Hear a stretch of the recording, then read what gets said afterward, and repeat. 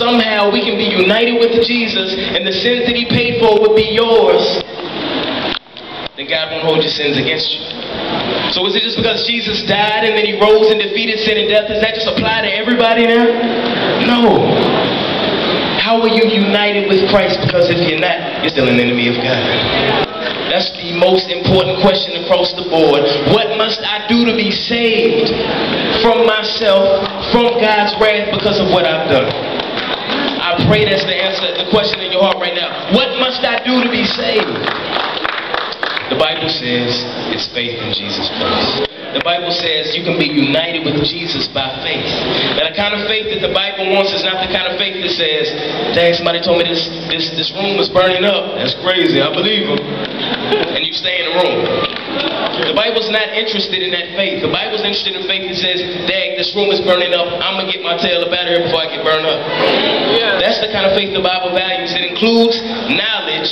It includes you knowing. It includes you agreeing. But it also includes you trusting. And when you trust something, you act on it. You're not saved by your works, but the kind of faith that the Bible values always works itself out. So if you're in this room and you said, you know what, I think I've trusted Christ, but my life has always looked the same. I still govern my own life. I still love the same things I used to love. Then you need to think about whether or not you really trusted in Jesus Christ. Because when Jesus hits somebody, they have a new governor, they have a new king, and they begin to follow him instead of the old things they used to follow. Right. So my prayer for us tonight is that every single one of us in here, nobody excluded, would examine their own hearts to say, have I really trusted the King Jesus Christ? Or am I just playing the church game? Or have I been going around my whole life doing whatever? So that's my prayer tonight, that we would all examine our hearts and figure out, have we really put faith in Jesus the way that the Bible talks about? Because he loves us deeply. If nobody ever told you that Jesus loves you, know that he loves you. He does not want to hold your sins against you, but he must if your sins are not paid for. Jesus paid for them if you're trusting him.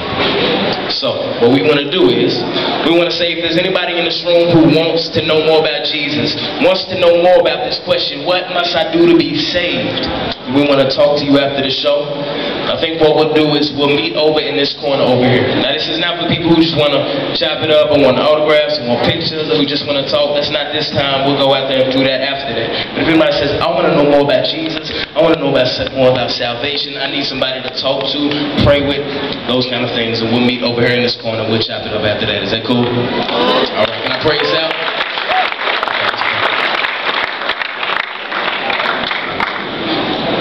Father, we thank you